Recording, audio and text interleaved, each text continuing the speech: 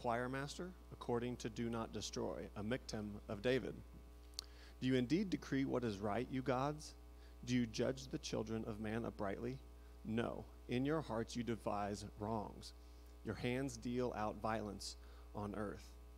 The wicked are estranged from the womb. They go astray from birth, speaking lies.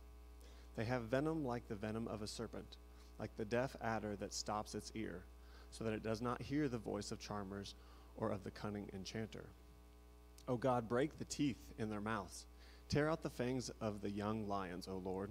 Let them vanish like water that runs away. When he aims his arrow, let them be blunted. Let them be like the snail that dissolves into slime, like the stillborn child who never sees the sun. Sooner than your pots can feel the heat of thorns, whether green or ablaze, may he sweep them away. The righteous will rejoice when he sees the vengeance. He will bathe his feet in the blood of the wicked. Mankind will say, surely there is a reward for the righteous. Surely there is a God who judges the earth. This is the word of the Lord. Let's pray. Father, we praise you this morning, for your dominion is an everlasting dominion, and your kingdom endures from generation to generation. All the inhabitants of the earth are accounted as nothing, and you do your will among the host of heaven and among the inhabitants of the earth, and none can stay your hand or say to you, what have you done? Father, you are continually with us. You guide us with your counsel, and you protect us from evildoers. To you belongs all glory, honor, and praise. Knowing these truths, we have often thought of ourselves as rulers of our own kingdom. Like the Pharisees, we often create our own rules and guidelines just to serve our own interests. In our folly, our pride swells.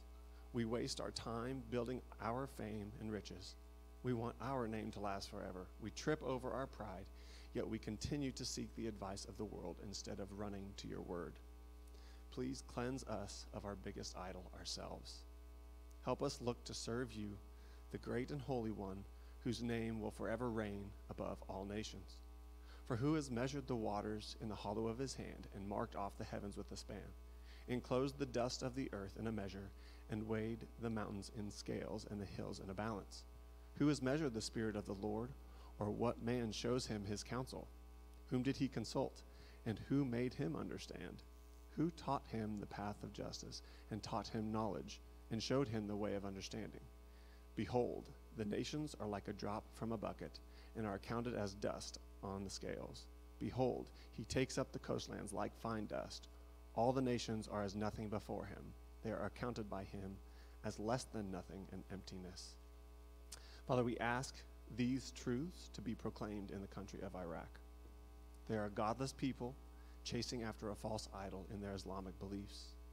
As a country, they know nothing of their sin and who was sent to save them from their sin.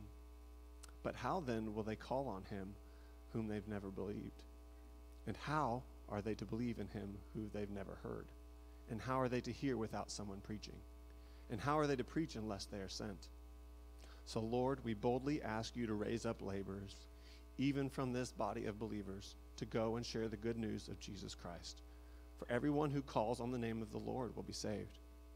Protect those facing the evils of the Iraqi people and government. Help them trust in the promises you provide in your word.